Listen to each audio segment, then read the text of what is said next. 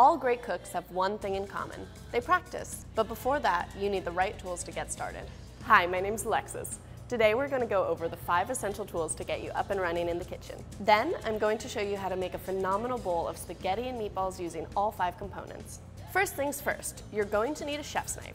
Kitchen knives come in a ton of different shapes and sizes. However, if you're a beginner, an 8-inch chef's knife is the way to go. When it comes to kitchen safety, the sharper the knife, the better. Not only will you be able to cut ingredients more easily, but it's actually safer than working with a dull blade. A dull knife requires you to use more force, and they have a tendency to slip while slicing. You can get your knife sharpened by a professional, or for more convenience, you can do it at home yourself. For more information, check out our video on how to sharpen a dull knife.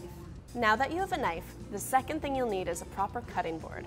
Both wood and plastic boards are great options. However, if you're just starting out, we'd recommend going with a plastic cutting board. Plastic boards are typically more affordable, they're extremely easy to clean, and require less maintenance. Make sure you're using a cutting board on an even surface and that it's secure before you start chopping.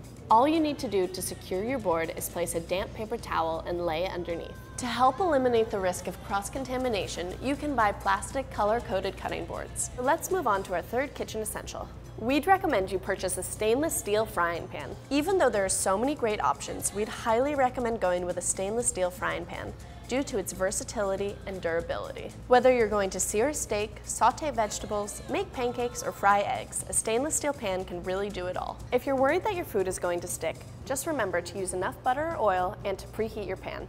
To learn more about stainless steel, check out our previous video all about pans. As useful as pans are, they can't cook every dish.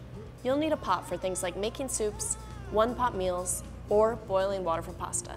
We recommend getting a 4 or 6 quart stainless steel stock pot. These pots have a variety of uses in the kitchen. For example, if you don't happen to have a deep fryer at home, you can use these to pull off fried chicken, corn dogs, onion rings, and even churros.